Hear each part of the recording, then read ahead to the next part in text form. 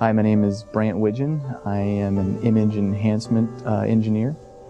A normal day is I usually receive a folder filled with new space images, and my task is to clear them up. I tweak some of the contrast, the color palette, and most of the time, I would say 80% of the time, is the removal of cats.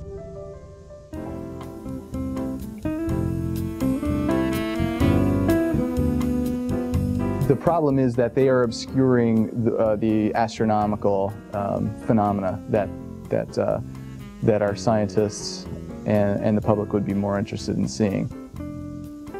I think there was a time in my career where I did resent space cats and their tendency to photobomb, these images. But it's like getting angry at the sunshine. It's like being jealous of a bag of sand. These things are just things, and they're doing what they are meant to do.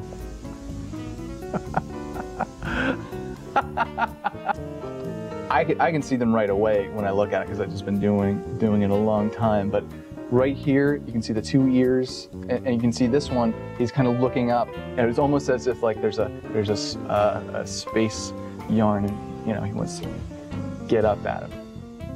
But we have to get rid of them, and this is what you'll see eventually.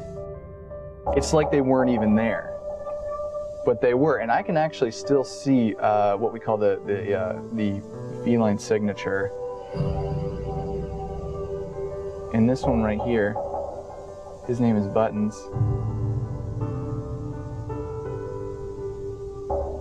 I think one of the most difficult cases of space cat photobombing was with the classic Hubble pillars image that we're all familiar with. There was a tiny little tabby peeking around one of the pillars, and it was just it was too adorable to almost erase, because it was like the pillar was his little scratching post, and he was just peeking out to say, hello, I trust you and I love you.